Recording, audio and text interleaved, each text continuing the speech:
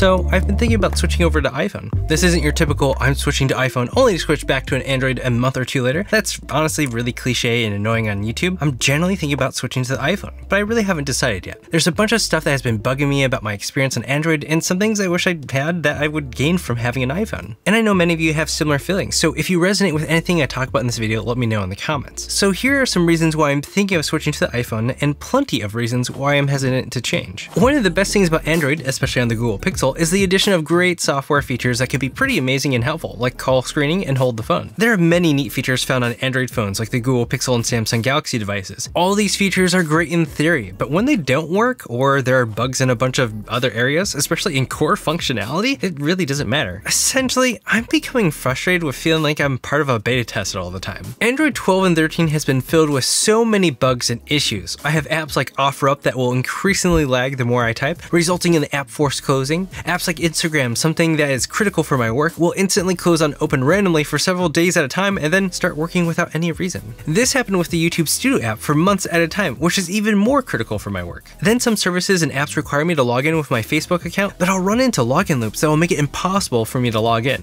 Then you have issues with YouTube, Google's own app glitching out and not displaying anything in its card. And then there's the swipe gestures that didn't work for months at a time, and then on and on. So many of these issues are so detrimental to the actual experience of using the device that it becomes incredibly frustrating to use. And sure, Google is working on many of these things and some are fixed now, but it shouldn't take months to make it so that the swipe gestures don't freeze on you. I also can't imagine Android reaching stability for another generation at minimum. It seems like Google went through all this massive visual overhaul that looks all new while everything underneath the surface is hanging on by duct tape. But to be fair, iOS 16 has more bugs than usual. I've experienced some issues with YouTube playback just randomly stopping, and then the only way I can resume it is by rewinding it a little bit and then hitting play again. Kinda weird. I seem to have the perfect track record of going between platforms during their worst seasons, like when the iPhone had Intel modems and I constantly lost signal. At the end of the day, I just want a phone that works reliably the way it should, whichever platform it is. If you look at the inside of an iPhone, it's hard to deny that they really care about manufacturing and designing things well, with higher quality parts, and have incredible attention to detail. It's that attention to detail for areas that most people won't see that seeps through into everything else that people do see and experience. You can see it in the quarter radius of the phone, and the way that the software perfectly aligns with that radii, how all the icons perfectly align, and even the interface with its shadows, blurs, animations, consistency, and more. All these small things add up to a big thing, a very clean and cohesive experience that any designer would appreciate and many will likely subconsciously feel. And oddly, Google got rid of shadows and went for a kind of cartoony, flat, honestly a bit Fisher-Price-like looking Material U, and they can't even reach consistency in design amongst their own apps. Plus, it's hard to argue that Apple understands animations in ways that we simply do not see on Android. The dynamic island has this deep understanding of animation from traditional animators that make cartoons or movies. It has weight, velocity, spring, and bounce. It honestly makes you think of Flubber. It's honestly its own character. What would you get on Android other than pretty typical vanilla animation that goes in and out without any character or charm? Then there's the battery life. Google and Samsung have had rough battery lives for the Pixel 6 Pro and the Galaxy S22 Ultra. On the worst end, the Pixel 6 Pro only lasts me until about 2 p.m. until I need to charge it all the way to last until bedtime. The S22 Ultra dies during the evening before I go to bed. With the iPhone, I'll get into bed and have a little over 20% left on the iPhone 14 Pro Max. That's pretty good considering people are saying that they're getting worse battery life on the iPhone 14 models over the iPhone 13 models. Not having battery anxiety is honestly worth a lot in my opinion. The only time I've been able to drain the battery life on the iPhone 14 Pro Max really fast was when I went to this event this past weekend and took photos and videos for hours. Alright, it is 8:10 and we're at about 19% battery life. We've been taking a lot of photos and videos.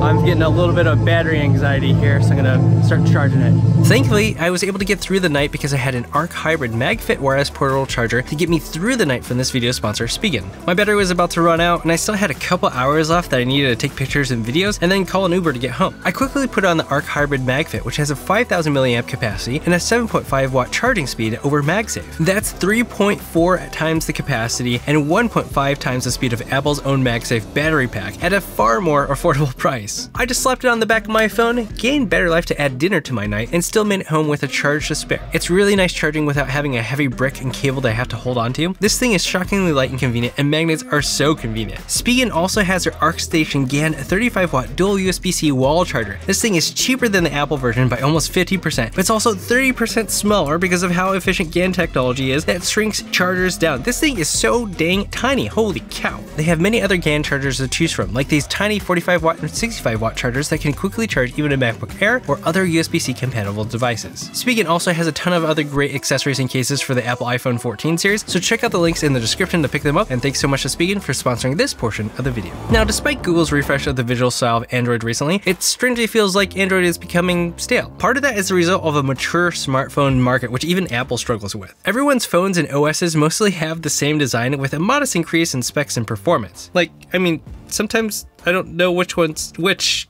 If it wasn't for the dynamic island, I actually wouldn't know which one is the newest iPhone. And the Pixel 7 Pro seems to be the equivalent of the difference between the iPhone 13 and the iPhone 14, so not really much of a difference. The difference that is there is that Apple is ahead with their processors a bit slowly between generations, despite most modern processors being pretty great for almost everything. As a whole, it doesn't really feel like there's much interesting happening with smartphones altogether. The reality is that there are no massive leaps forward with hardware because smartphones across the board got really good and stopped sucking, honestly. So that leaves the software. But what changes have they added to Android lately that most people will use and feel, well, delighted in? Android phones feel like really nothing is happening, both in hardware and software, and foldables are just, they're okay. And in many ways, the excitement and feeling of delight is coming from that software, and that's where Apple is winning. The dynamic island has a lot of charm, cleverness, and Flubber-like character, bringing a bit of delight to it. On Android, software and features struggle to instill or even try to instill a feeling of joy. Instead, we're often met with vanilla options or sterile options. I think Samsung is an excellent example of throwing everything you can at a phone, but it still feels really sterile. It lacks charm and personality, so I agree with Max Weinbeck. It feels clinical. And to keep things fair, Dynamic Island isn't as hype as it felt on the announcement. The videos we saw were the hype reel of all the things it could do, but in practice, you really don't interact with it much, and it's really not doing that much for now. Apple did open it up to developers and will surely integrate more of their features into that Dynamic Island, so it will become more, well, dynamic and active and something that you regularly interact with. If you want the iPhone for the Dynamic Island alone, maybe wait for the iPhone 15 Pro. Another thing that's interesting about a mature smartphone market is the lack of areas to improve or have dramatic leaps forward. So you're seeing this merging of features between iOS and Android. For hardware, you had larger displays coming to the iPhone. Now you have wireless charging, fast refresh rate screens, crash detection, which came to the Pixel first, and silent services that are already coming to the iPhone. Then you have software like widgets that seem better designed, more practical, more stable, and fit within the rest of the UI better. Yes,